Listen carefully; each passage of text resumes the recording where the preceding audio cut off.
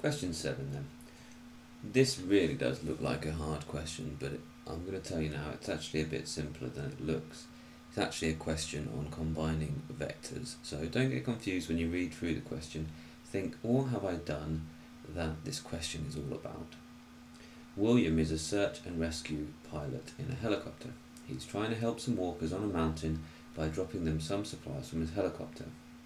So far we haven't actually got any real information to help us with the question. It's just the context. The supplies have a small parachute, so they fall with a steady vertical velocity of 12 meters per second. So we have some data there. That's a velocity. Remember, velocities are vectors. Look at the diagram. So again, here's the helicopter, the walkers, and two other vectors. The distance here, we don't know. We don't really need to worry about that at first. See the question mark? Just ignore that for now. We do have the wind velocity is 9 meters per second in this direction. It's a vector. So, what is the size of the resultant velocity of the supplies as they fall? You need to combine those two vectors to create the resultant vector. Now, I'll give you a little tip. There is actually two methods that you can use to do this. Okay, you've got a horizontal velocity of 9 meters per second, and you have a vertical velocity of 12 meters per second. Okay. Now, you can either do that by scale drawing, or you can use a triangle method to calculate the resultant velocity. And you're only asked to work out the size. You are not given any angles, so you do not need to do trig. So think about the other triangle method that you can possibly use. Okay, I'm going to ask you to pause the video, have a little go, and then start the video again, and I'll show you what you could have done. Okay, well, the first method would be by scale drawing. And actually, if you measured out a horizontal velocity of 9 centimeters with a ruler, do that accurately, and you combine then onto that the vertical velocity 12 meters per second, so represented by 12 centimeters, then actually the resultant velocity would be that there. Okay, and that's called a scale drawing. That would be the resultant velocity. You could just measure how many centimeters that was and write your answer down here.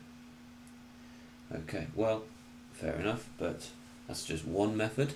Maybe you don't want to do that, maybe you're not so comfortable with that.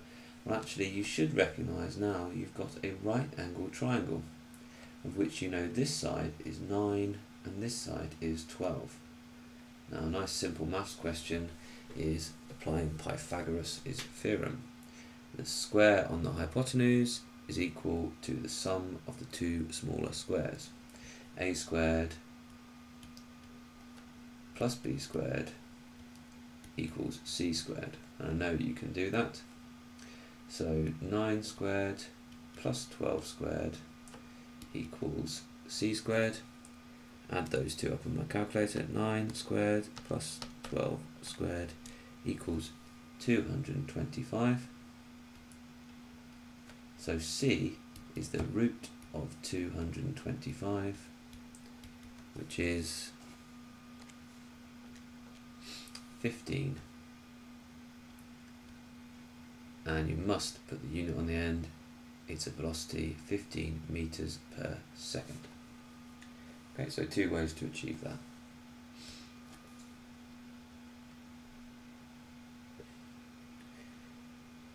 It takes 5 seconds for the supplies to fall to the walkers. So yes, in our first sentence here, that's some useful data. That's a time, 5 seconds, for the supplies to fall to the walkers. William's co-pilot realises the supplies need to be dropped before the helicopter is vertically above the walkers.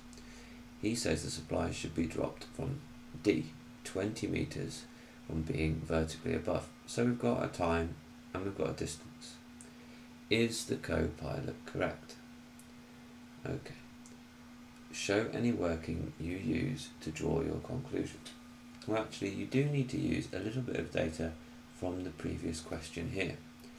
Basically, what he's realised is that there is a horizontal velocity that's going to act on the supplies, and that is 9 meters per second.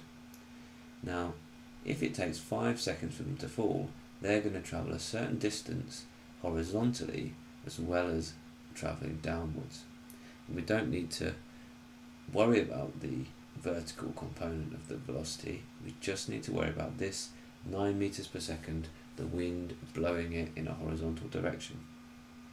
Think about some basic equations that you know, you've got some data, do some working out, and state whether he is correct. Although the answer is not for the statement, it's for the calculations that you need to do. Okay, pause the video, have a little go, and tell me if he's correct. Okay, well, the equation that you should have used is that speed equals distance divided by time. Don't get too confused by the algebra there. V is velocity, S is displacement or distance, T is time. And we actually know speed and we know time, and we need to decide whether 20, the distance, is correct. So we rearrange that equation to be distance is speed times time. 9 meters per second times 5 seconds, well, actually that's 45 meters. So no, he's not correct.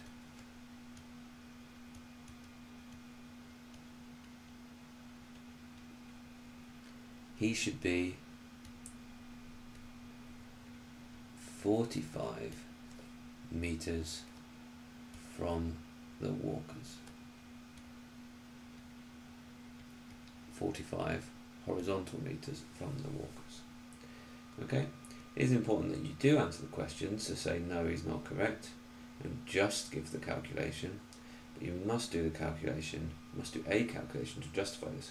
You could work the other way, you could say 20 divided by 5 is actually only 4 meters per second, which is not the horizontal speed that the package, the parachute, is going to travel in the wind. Okay, I hope that's helpful. Thank you very much.